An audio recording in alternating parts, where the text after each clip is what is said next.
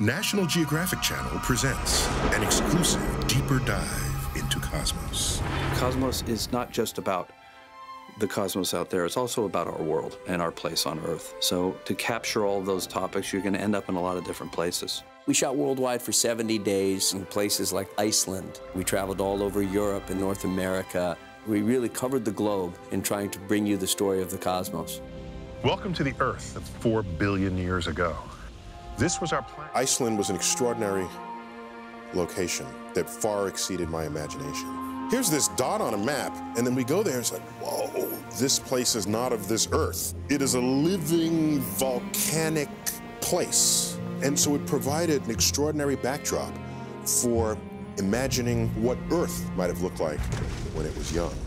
One of the hardest locations for us to film at was Kew Gardens. The sun had not come out in London in a long time. I needed to see the light coming through those trees. So I kept preparing people, this is just not going to happen. And lo and behold, the sun came out, and we got about 2 weeks worth of work done in that one day. This is, of course, Anne DRUYAN's idea to start and end this series where it started and ended, at the specific spot along the Monterey coast where Carl Sagan stood. It was very poignant for me to stand there and watch Neil begin the new adventure of Cosmos. I can only describe it as being somewhat bittersweet. I missed Carl. I really felt his absence, but I also realized my great good fortune in being able to bring a new generation of viewers on this great journey.